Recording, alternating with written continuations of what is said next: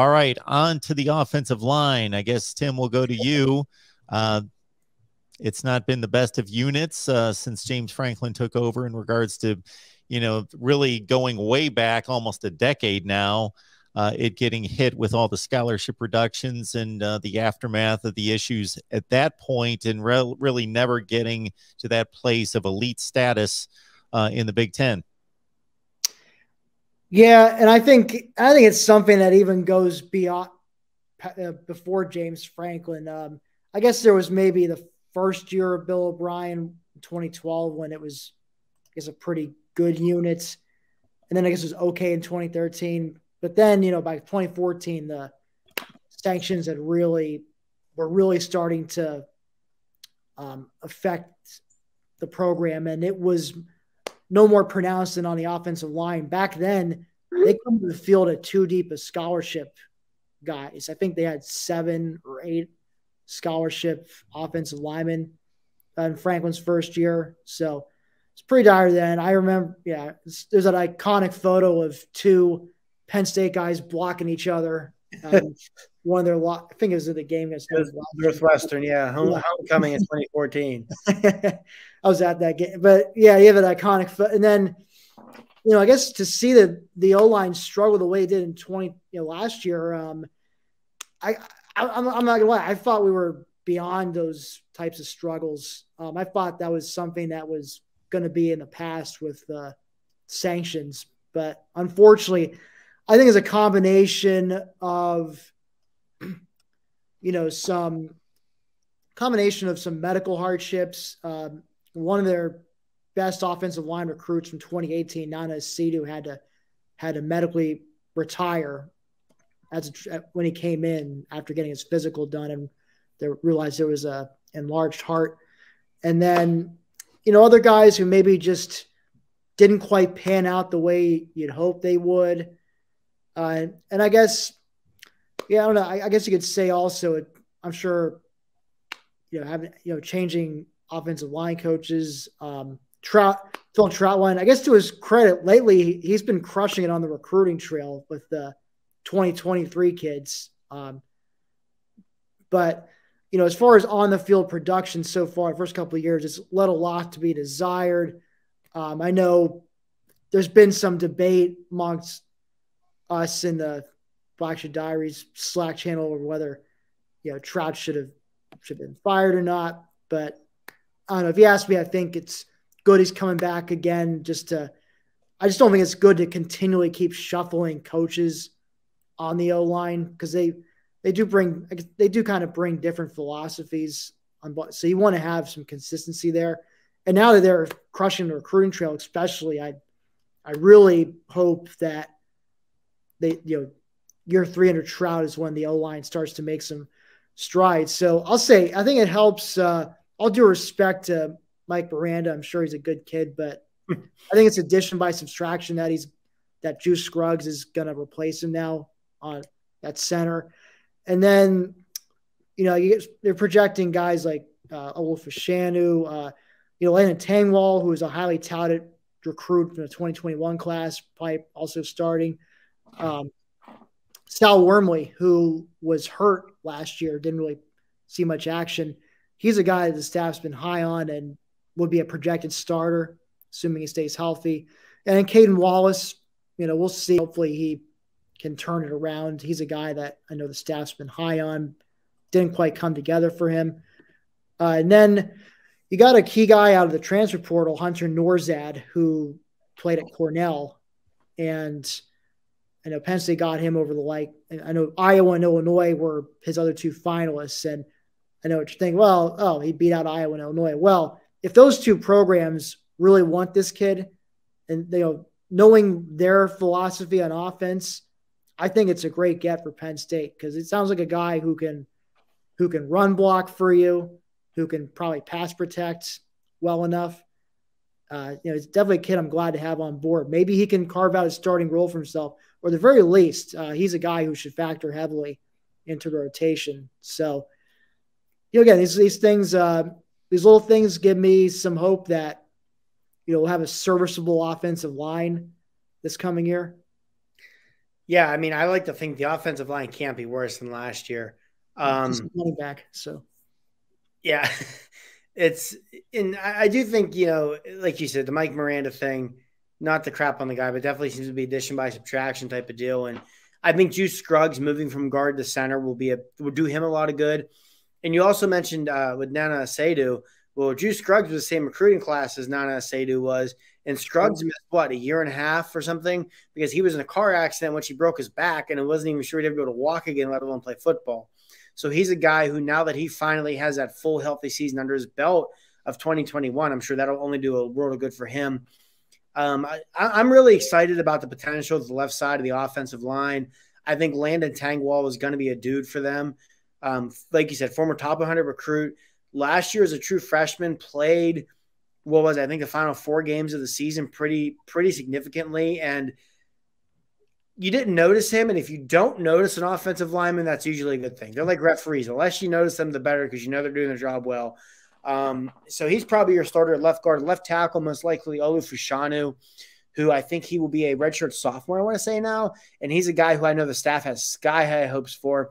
And he's another guy, started in the Outback Bowl, started against Rutgers when a lot of the team was sick. And in both those games, you didn't notice him. He went out there and he held up well. And, those are the kind of things with young offensive linemen that give you hope for the future. I think Hunter Norzad coming in is going to be a big addition. Right tackle is definitely, I think, the biggest question mark right now.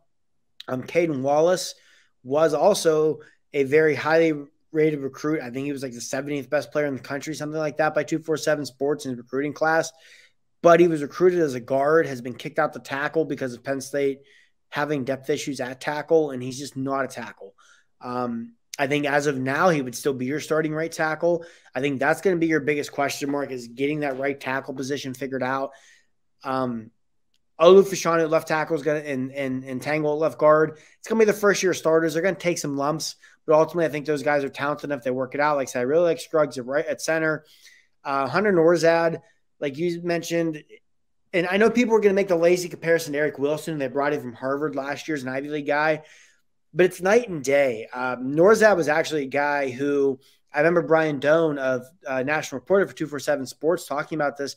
He had like a 4th or 5th round grade for the NFL draft. This guy easily could have been drafted, but wanted to go play a year in the Big Ten with the hopes of turning into a 1st, 2nd, 3rd round pick.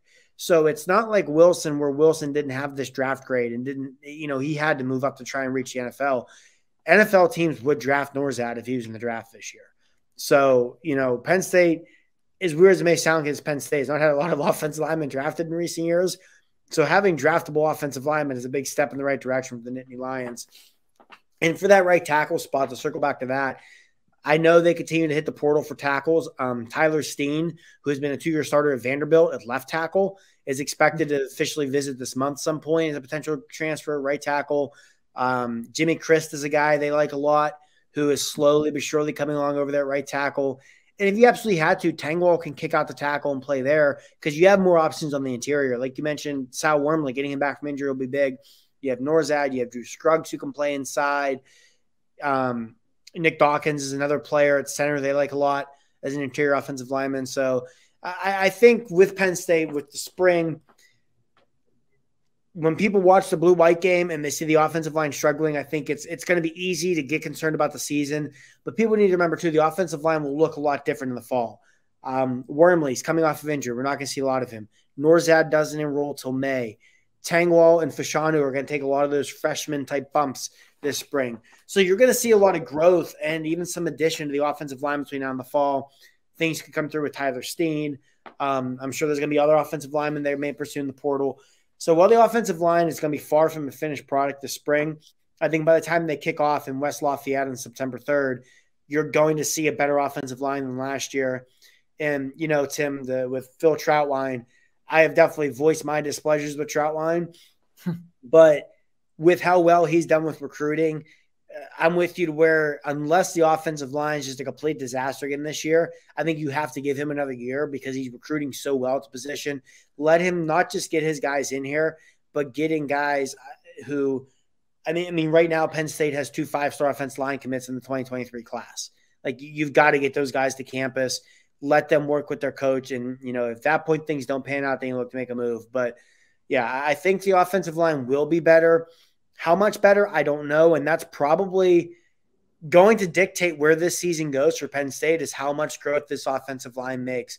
If they can make that jump to being good, they have the talent on offense as long as Sean Clifford is healthy, and the Sean Clifford we saw the first 5 games of last year to bounce back and win 10 games. They definitely have that kind of talent on offense. But if this offensive line comes out and continues to struggle, you're going to struggle to run the ball. You're going to get your quarterbacks beat up, as we've seen, and just things collapse from there. So the biggest factor for the 2022 Nittany Lions, in my opinion, is going to be this offensive line. How far can they come between now and September? And, as we mentioned, there's tons of reasons for concern, but there's definitely some reasons for optimism. Players improving, players who are going to be added, players who they've lost to, another guy, Rasheed Walker, who just never he was really good as a freshman in 2019, just seemed to get worse as his career went on. I mean, I know he had a lot of injuries last year, but just you're going to get fresh faces in there. You're going to get guys back. It's what the season's going to come down to, is that offensive line play. It's usually not reasonable to expect a true freshman to come on and make a major impact, especially one that's not an early enrollee. But just to note, Drew Shelton, of course, the top-rated offensive tackle in the class, 12th rated in the country. And also, I was curious about J.B. Nelson comes into this recruiting class, but he's a junior college guy, but he was rated the top tackle from the JUCO ranks. Yeah, I think Nelson is a guy who could definitely factor in not just the right tackle, but potentially the interior also.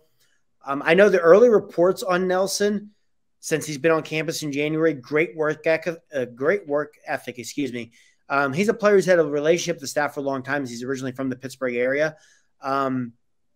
It's just a matter of, can he get up to speed from the JUCO level to the FBS level between now and September? If he does, that's a huge addition to this offensive line. Even if he doesn't, I still think Nelson could have a very bright future down the road with Penn State. He was a guy who, if you'd watch his film from the spring season that JUCO played last year and then the fall season they played, looks like a totally different player. He made a ton of strides. It's just going from JUCO to the FBS level, the difference in the weight program, the nutrition program is just so significant. So I think with Nelson, I have no doubts the talent's there eventually. I have no doubts he's going to put in the work. It's just how quickly basically is his body going to respond to this. And if he can get to where he needs to be in terms of strength and his physical form by September, I would not be surprised to at some point this season see him factor in as well. And, that would obviously go a long way for Penn State, especially if Caden Wallace does struggle at right tackle again and Nelson could potentially, be of assistance at right tackle.